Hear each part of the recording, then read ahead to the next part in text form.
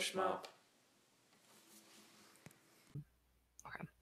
So if you find yourself needing to adjust the location of a layer, selection, or path or in GIMP, you'll need to know how to use the Move tool. So to get started, locate the Move tool inside of the toolbox. I already have that selected, and this is what it looks like. It's this cross with two arrows going in all four directions. So alternately, you can also use the keyboard M to select that tool. And also note that you can move, if you look in these tool options, you can move by a layer, by a selection, or by a path. So this video is primarily going to focus on moving by a layer, but these are applicable to moving other types as well. So the default is normally pick a layer, pick a layer or guide. Um, and so under that tool options, that's normally going to be what shows up when you've selected that move tool. So with this option on, you are not going to have to select the layer that you actually want to move.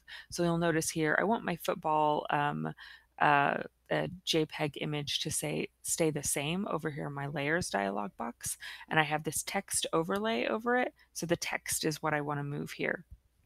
So with this option chosen, if I just hover my mouse over any part of that, the text that I have here, and left click, I'll be able to move that, as you can see.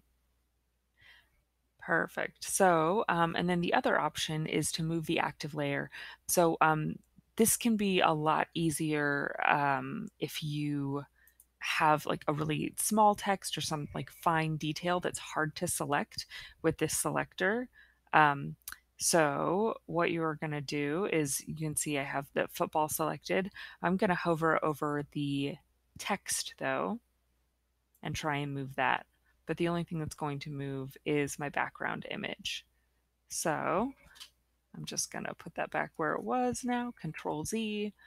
If I have that alternately selected, the text layer is selected, and I hover my mouse over the image area, the text is the only thing that's going to move. So as you can see, that's going to be something that's easier for smaller things. But with this one, you don't have to switch back and forth between what layer you're using. If I select the image, that's what's going to move. And then if I select the text, that's what's going to move.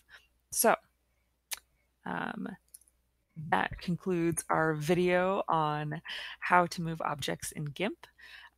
If you have any additional questions for me, please let me know in the comments. Please like and subscribe if this was something you were interested in, you'd like to see more videos. In addition to that, please visit our website, www.photoshmop.co. You'll see the link in the notes section.